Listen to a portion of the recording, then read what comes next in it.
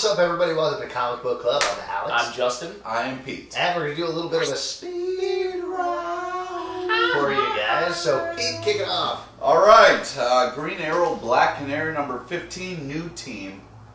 Great. New writing and artist team. Yes, thank you. Still Green Arrow, Black Canary. Thanks, buddy. Anyways, I just feel that really got back to the core of why this comic was great. You should pick it back up. It's very enjoyable. I know the worst issue of the week. I was going to say, I know the speed round, I'm not supposed to comment on other people's reviews, but that was a terrible comic. Only recap, not worth reading. Final Crisis Revelations, number 4 of 5. This book, I'm liking. I'm liking Greg. No, it sucks. It blows. You don't didn't even even pick read this it. comic up. You Don't didn't even read know. it. Why would you bother? This is, I didn't interrupt you.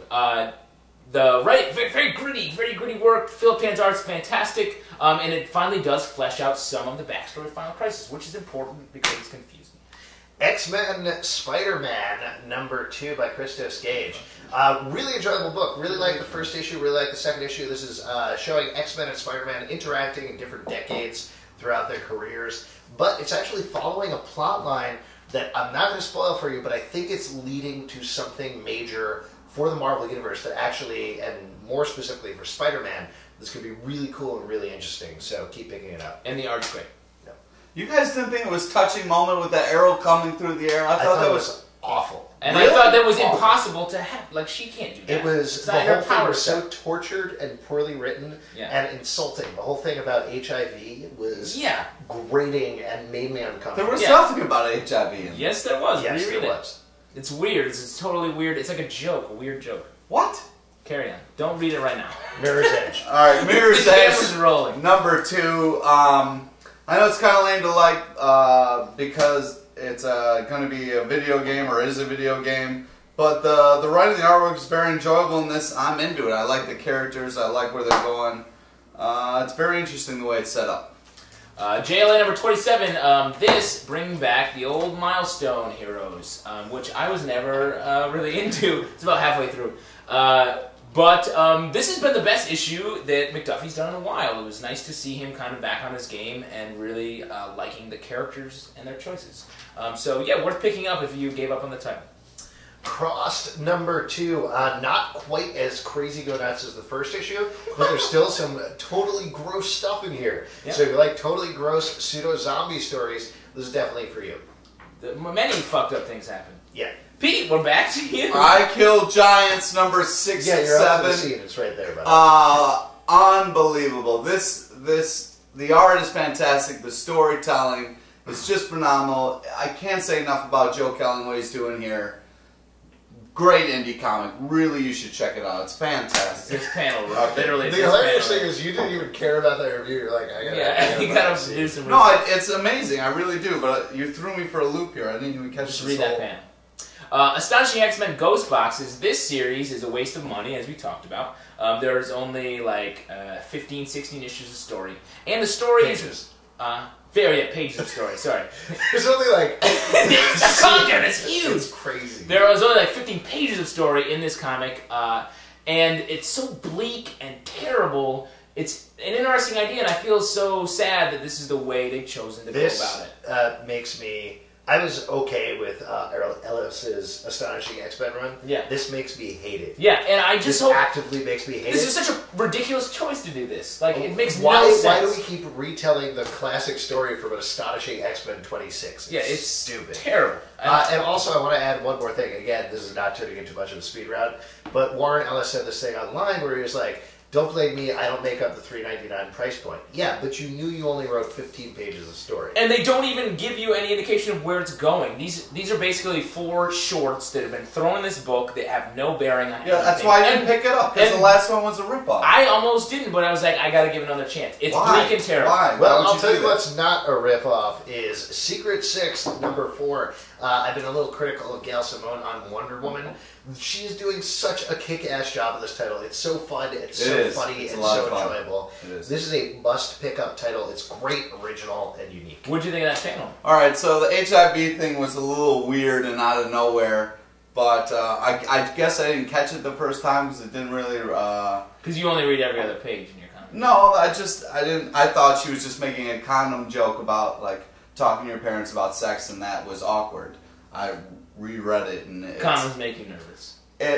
No, it's not. I just feel like it was. It wasn't that. It's a weird thing to drop like that, which I didn't think. I don't know why they went for a joke like that. It's a little upsetting, but overall the comic is good. Screw you guys. Nope. Here we go. DMZ. Safe sex though, right, guys? Yeah, that's very key. Not me neither. I don't know. Either way. Neither. DMZ number 37, 1 of 4. Plant your seed. Really great place to jump on. Fantastic. They're really knocking it out of the park with DMZ. I don't know why you're not reading it. Why aren't you reading it? Get in their face. That was 10 people being like, Oh, yeah, don't yell at me, Pete. You're always yelling at me, Pete. First it's condoms. Green Lantern Corps number 31. This is like the gritty Green Lantern. All these terrible things happen, but it's well written and the art is different, but a little confusing. But I like it even so. Worth picking up. Pick it up. Nightwing 151 and Batman Detective Comics number 851. Wait, you can't do 2 comics in 1 review. You're absolutely right. That's because, Pete, they are the same comic book. Yeah. If you like stories about Nightwing and Two-Face and that are both terrible and boring and have nothing to do with Batman or Last Rites, you're going to love these. I don't know what they're doing with Batman right now. Sneaky, Alvin. Because, no, here's the thing. Before you go on with your review, the way they do this is this is the first of the Denny O'Neil thing that they've been promoting, and it happens here, and it's continued back into Batman, but not next issue, it's the issue after. So we're going to have to wait like a month and a half to get it. Also, the writing is terrible on it. The art is great. The art is great, and it's very different than Batman on usually has. Detective Comics. On Detective. Not Nightwing, which is just... Nightwing. Yeah, It's toilet paper. Okay, so a lot of people are commenting, hey, Wolverine does a lot of one-shots right now. He doesn't write them. He doesn't write them. He writes all his own material. He does all his own stunts. Autobiographical. Yeah, he does all his own stunts and his artwork. Yeah. He's got an adamantium brain. That's what they say. Well, people say it's getting a little ridiculous, and I hear you, and I agree. But this makes it all worth it. This is my favorite so far. Wolverine flies to the spider. This is your This is classic the Wolverine. Just great stuff. Just awesome. Some backstory for you guys. Pete is a millionaire, and he pays Marvel to come out with one of these every week. I wish. He's just I'd do it if I could. He's just funneling money into the Marvel. I would if I could. He's got Joe Q's ear. Yeah. There's a one-shot coming out next week called Wolverine and the Hairy Drunk Guy. Yeah. It's gonna be really The hairy drunk guy sits on Wolverine's shoulder, and they fight crime. And yeah, it's pretty good. He keeps saying snicked. Invincible number 56. This is a great issue. Finally, from Invincible. It's nice to see that it's not finally. It's been getting good in the last couple issues. But this one, as an issue, it really crystallized everything that's happening. It's nice. They're setting up a lot of things. It's back to what it was in the beginning, I think. Definitely pick it up. Last but not least is Courtney Crumrin and the Prince of Nowhere by Ted Nafee. I love this series. I think I've talked about it on the show before. There's a couple of trades that you could pick up. They've been releasing this in this large-scale format one-shots lately.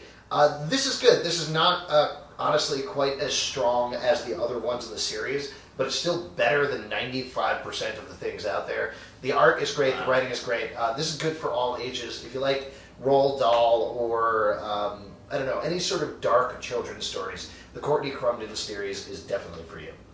And that's it. If you have a question, you could write us at thecomicbookclub@yahoo.com. You can comment below, subscribe, tell your friends, check out our blog at popcultureshock.com/cdclub, and please comment below and let us know what Pete should title the next Wolverine one-shot, because he's going to be emailing Joe Q any day now. yeah, and then Wolverine will come into the office and like, I want to call it Wolverine in the beer. It's tough because they don't let you smoke in the Marvel office, so Wolverine kind of has a problem with that. Or if you're ever in New York City on Tuesday, check us out, 8 o'clock. It's a live show. It's a lot of fun. That's a dream of yours. A dream. Someday. What, to share an office with Wolverine? Yeah, it would be great if you shared an office. These guys meet up with And a Wolverine cigar. would be like, hey, did you watch Lost last night? No, Wolverine. Great episode. What about Top Chef? How would they... What a quick fire challenge, huh? How'd they ever make that? Yeah. Then, that guy Jose, he's the best there is at what he does. Oh wait, no, that's me.